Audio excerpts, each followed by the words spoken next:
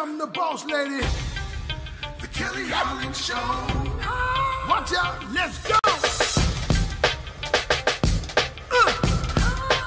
Here come the boss lady, the Kelly Holland Show. Let's drop it. Here come the boss lady, the Kelly Holland Show. Come on. She gonna get it right, research all about your life. Her info's always tight, talking just to get inside. Gospel talking, Bible walking, wanna help you see. Faith is calling and she's walking with the victory. The king is on her side and she never quits. Put you on the show and you reminisce. Creative to the point where she's making hits. Business savvy is a Kelly, are you getting this? The Kelly Holland Show. I'm liking this. The Kelly Holland Show. Come on, y'all.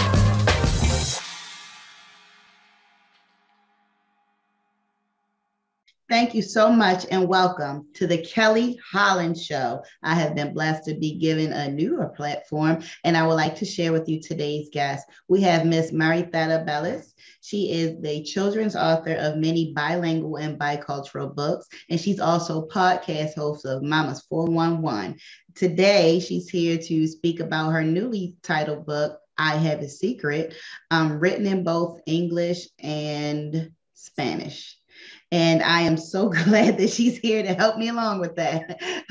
Marietta Bellis, please let our listeners know, even though I ran through it very quickly, who you are and what do you do, lady? Hi, thank you so much for having me. It's a pleasure to be here. My name is Marietta Bellis. My friends call me Mari, and I am a book author, social media influencer in the parenting area, and I have a podcast. I also do Instagram Lives every Monday, and I'm on a mission to help parents and be support to parents that are raising bilingual, multilingual, and multicultural children. That's beautiful. I find in my culture, we don't really know much of our own history. So we just latch on to whatever government holiday is going on. There you go. It's Memorial Day. All right, no work. Let's barbecue. Like, well, what does that mean? I don't know. Or more or less St. Patrick's Day. I had no idea that it wasn't even about the Irish, that the actual leprechauns were the people that looked like leprechauns. They were just short in stature in Africa, and that was the tribe, and everybody around there was about 4 feet and under. And so that's where the term came from. But I just thought it was an Irish holiday. And so that just speaks of the confusion that is overflowing in, I would say, the Black community. And whatever history we really have has been tainted while living in the US. So there's a lot more research that needs to be done for us to understand. I'm grateful that we just got a new holiday passed by the current president, Juneteenth. That's today. But I think there are a lot of digging that needs to be done on our side. So kudos to you for saying, within my culture, I'm going to write these books. I'm going to write them so anyone can read them of whatever culture. And then you also go into the parenting factors. So tell us more about I Have a Secret. My first 2 books were written for parents. The one in 2014, right around that era, there was a lot of studies being done about the benefits and the advantages of raising bilingual, multilingual children. And all of a sudden, everybody was talking about it. So this book it's called Raising Bilingual Children. It is an ebook that was published in Spanish and English by Simon & Schuster, which I'm very grateful. And then after that, I decided to write a book about culture, and that became a physical book and also an ebook. And I entitled it Arroz con Pollo and Apple Pie, Raising Bicultural Children. And the meaning of the title is, everybody in the Latin world knows what arroz con pollo is, and everybody knows what apple pie is in the United States. And I wanted to show that there is, they can coexist, they can live together, and we could appreciate both cultures and teach our children to do so. And then right after that, I started writing bilingual children's books. And, all this happened. I raised two children with two languages, Spanish and English, and three cultures. My husband is Greek American, and I'm from Puerto Rico, born and raised, and my children are American, and we're actually all Americans. So it was important for us to preserve the cultures and to teach our children the cultures we grew up with. And the languages, we picked Spanish and English, but it was really hard. There were no resources around. There were no communities like today. There's a lot of online communities that offer support for the families that are in this journey. And the more I went out and I started talking at, book fairs and book festivals and language conferences and women's conference, the topic would come up. Oh, my son or my daughter, they start going to school and they don't want to speak Spanish anymore at home. So I decided to develop this story about a little boy. It was important to me to come up with a character that children that are Hispanics could identify themselves in the story. My kids didn't have that either. Right. It must be relatable. Mm-hmm. And I wanted him to be a Puerto Rican character. I grew up in Puerto Rico with, people your color, my color, maybe even blonde and blue eyes. So there's a whole mix. And so it was important that for me to reflect that in the book. And I wanted Junito to feel pride for being fluent in Spanish and English, to understand the importance of being able to communicate in the language of his heritage. So that's what the story is about. And of course, that, if your mom or dad tell you something for 1,000 times, you don't listen to until someone else comes and says something to you. Random person. Oh my gosh, men do that too. They just need the manly confirmation. I'm like, didn't we just talk about this? Oh my god. So I made the kind of like heroine in the book is the teacher that is monolingual, but she admires Junie because Junie can communicate in both English and Spanish, and she tells Junie, "I wish I was more like you." So that kind of clicked in his little head. And then she just makes it where, it's a classroom thing, and they have a day where they all start speaking in Spanish. Like, she brings up words and stuff. And it's just a cute story. And of course, half a secret is because for a while he had a secret, but then he didn't have a secret anymore because everybody knew. I think, the other thing is, kids, that age, they don't want to be ridiculed. They have a different accent, or they have a last name that can't be pronounced that well, or first name.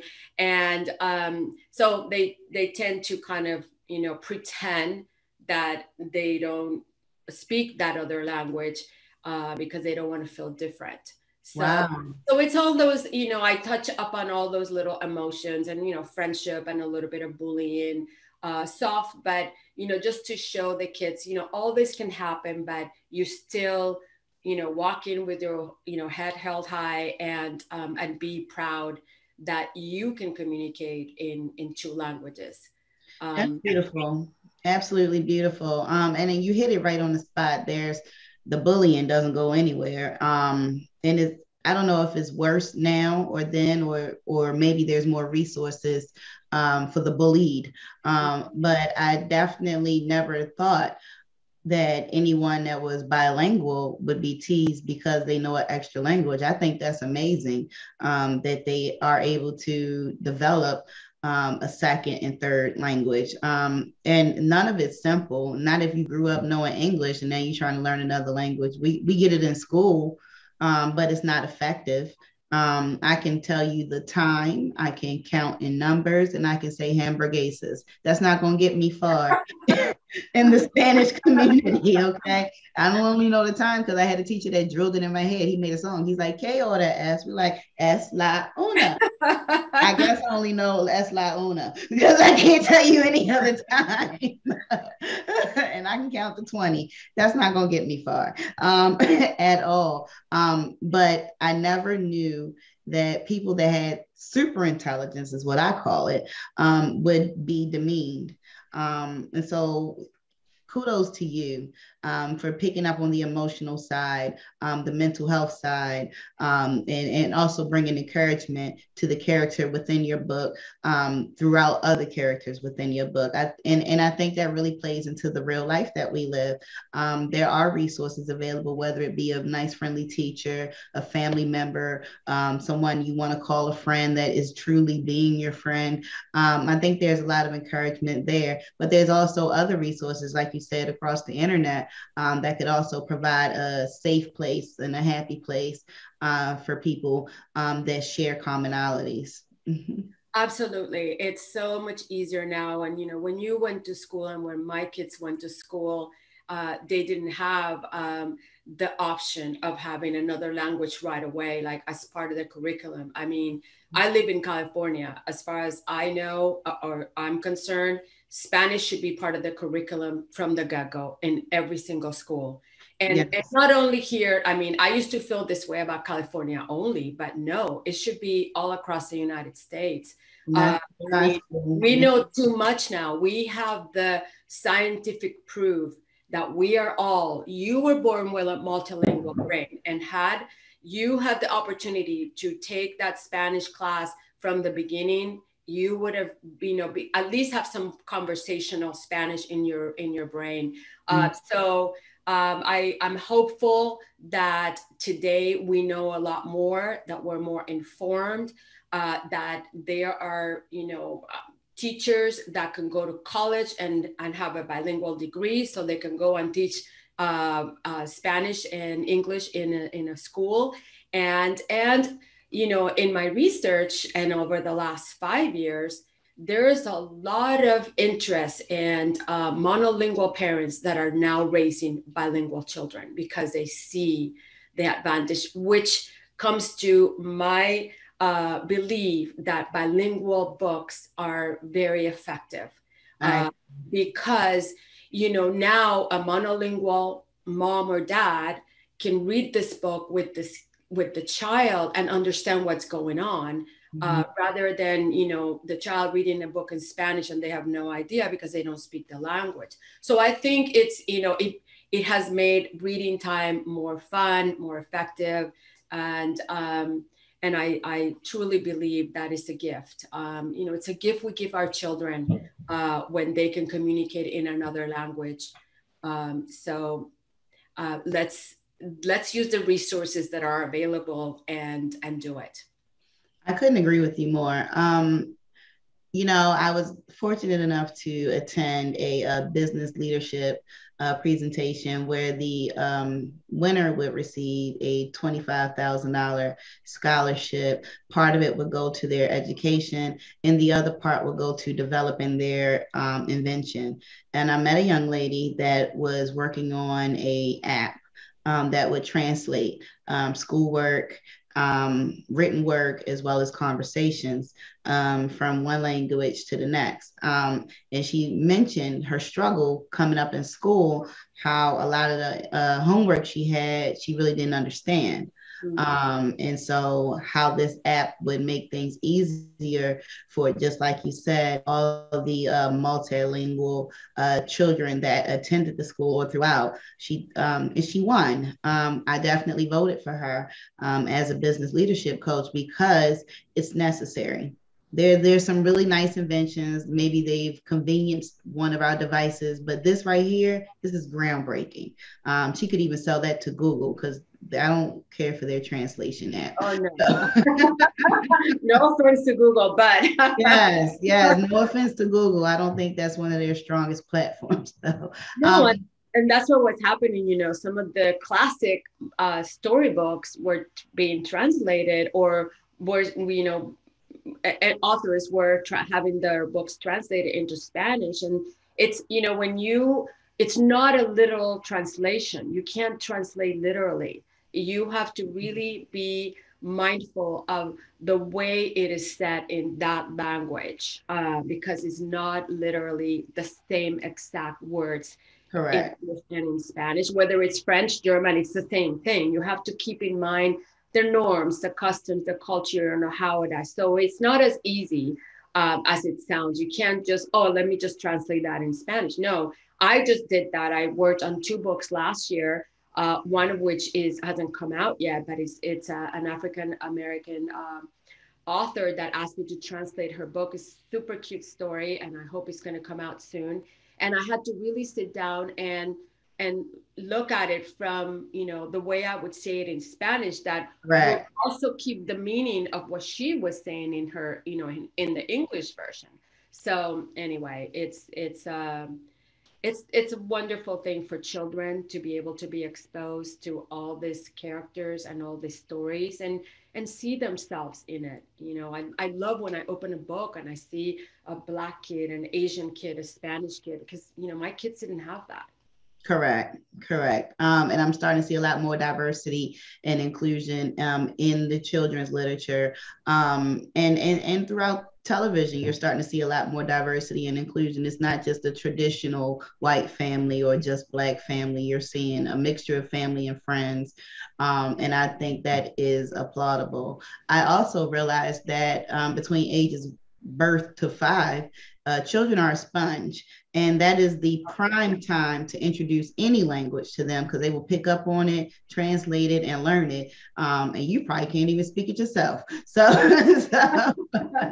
Well, it's interesting you say that, because in Europe they've always known this. I did my first 2 years of college in Europe. I bless my parents for allowing me that opportunity, and I was 18 years old, and there were kids around me speaking 5 languages without, they would turn this way, speak one another, and I was like, oh my gosh, this is amazing. yeah, And in that, by then I was bilingual, and then I learned the third language. And you know, yes, it's amazing and it's wonderful to start when, as soon as you know that you're pregnant, start talking to that child in Spanish or okay. French or German or whatever. But that doesn't mean that you can start later on. There's a number of different approaches that parents can take today to start with the second or third language. And there's resources out there. Send me an email. I'm happy to send you a list, and also walk with you in that journey, because that's what my mission is just to create this world where we all understand the importance of the gift that we're giving our children when they are able to communicate in another language. Yes, I definitely agree with you. Were you always feeling the author bug, or what did you do? You've raised your children, you got some time on your hands now. I guess there's some availability there. But who were you before all of this? Well, I told you I was born and raised in Puerto Rico. I had a bachelor's degree in languages because I just loved speaking in different languages. But I came to California to get a master's degree in communications, and I did a minor in journalism and PR, public relations. And I ended up started writing a column for La Opinion newspaper here in LA. Okay. Two parents like me that had no resources in trying to balance the cultures and the languages. I mean, I would go to the bookstores and libraries, and there were no books available to help me, like a Dr. Spock or, one. I'm like, okay, so let's talk about culture. How do I balance this? So I just, whatever I was doing in my house, I was talking to my husband one day, and he's like, if you have this education and you are trying to figure this out, think about the parents out there that are emigrating, that are coming to this country, that are trying to figure out how to balance the cultures and the language at home. You should write about it. So that's how I did. That's what I started with the column that ran for 12 years. And from there, I went into writing my books. Like, kind of like in 10th grade, I can look back and remember thinking I love to write, because I had just finished a paper in English, and I really loved the storytelling idea. So I kind of always knew I was going to end up writing eventually. Okay. But become a book author has been a dream. So I'm super excited, and I have a second book coming, like I'm working on, and I like the idea of writing for children and just giving them these beautiful stories that they can enjoy. Thank you so much for being a part of that. There's not many resources still, but I'm grateful that there are none. so, so I'm glad that you were able to publish and to allow us to gain this new information and education. What about the business side of it very quickly? You had this dream, you had the drive, you had the skill. But when it came to putting it into a book, how was that process? Interesting. Let's just put it that way. Mm-hmm. I was asked to write the book, the ebook, which ended up being an ebook, and I missed that part in the contract. But that's another story. But I was super grateful. It opened a lot of doors. Going out and saying that Simon and Schuster, that you're one of Simon and Schuster's authors, is opens a lot of doors. But then I ended up needing a print book, because then I started going to book fairs and book festivals, and parents still wanted to walk away with a with book. a book. Right. So that's where my Arroz con Pollo book came out, Raising Bicultural Children. And hold on. And here it is. And so I and apple pie, right? Yeah, Arroz con Pollo and apple pie. So I self-published that book. So I've gone to conferences where I talk about publishing traditionally with or self-publishing, and then this book was also published by a small publisher in Georgia. So it's been an interesting experience. I think my dream would be to have a literary agent that would say, hey, you write, and I will take care of the business side of things. But it hasn't been easy, which means that there's a lot of, in the Hispanic Latino world, there's been, over the last 2 or 3 years, a lot of little publishing companies starting their own business because of that, because they don't want to go through the traditional route and wait to get an agent, and it's a long process. So they started their own publishing houses, and it's a lot of work, but they're learning their craft and how it works. And nowadays you can do Kickstarter or that kind of GoFundMe, Right. and they a lot of authors are doing that. So where there's a will, there's a way. They're a lot younger than me, girl. So I feel like, I talked about it with my husband. He's like, do we really want to start a publishing house? And I just want my energy in my writing. I didn't want to start to, learn the whole process, because if I'm going to do something, I want to do it right. So I'm happy that my friends are doing it. I could become one of their authors, which is perfect. So but that's the reality of it. Is like, okay. Still, I mean, some traditional publishers have a department where they publish Spanish books, but we're still growing in that respect. I understand. When you're the first at things, you kind of pave the way for others. And it's definitely difficult being both manager and talent. I can attest to that right with you. Yes. Please let our listeners know how they can reach you, how they can get to your books, and how they can find out more about you. I have a website, and it's my full name, Maritere Rodriguez Bellas, BELLAS.com. And on Instagram is one word, Latina Boomer Mom.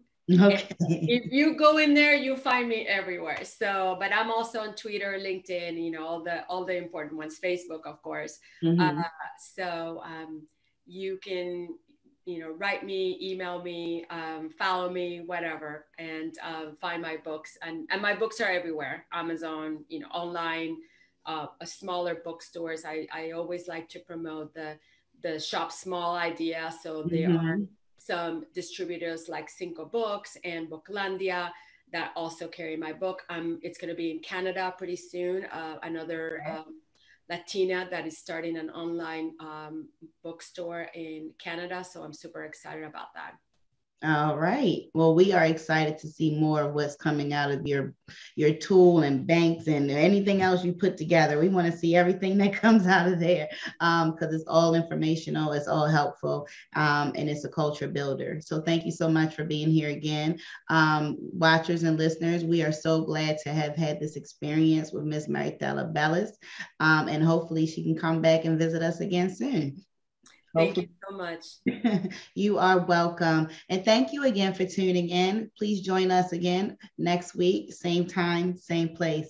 This has been the Kelly Holland Show. And never forget to tap back into your unspeakable joy. Have a great day, everybody.